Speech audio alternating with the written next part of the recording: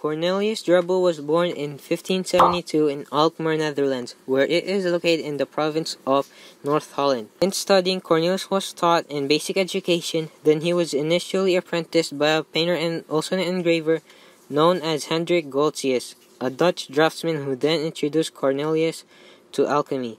He then became increasingly interested in making inventions, and as his fame grew, he attracted attention to the new king of England, James I, who was keen on gathering explorers, theologians, and alchemists around the court.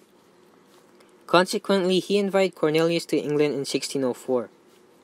When Cornelius demonstrated his inventions, he then got invited to a Holy Roman Emperor named Rudolph II to Prague in 1610 and 1619. When he got arrested on both occasions, he was then ensured to be released from England. Then it was time that Cornelius started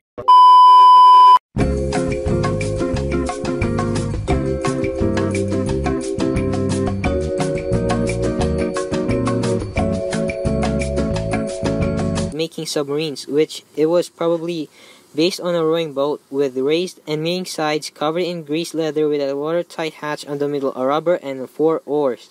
Cornelius went on to build 2 more submarines, each one bigger than the last. The Turtle submarine is an oak-carved egg submarine. It was built for explosive charges to ships in harbor, for use against Royal Navy vessels occupying North American harbors during the American Revolutionary War. It was the first vessel used for combat.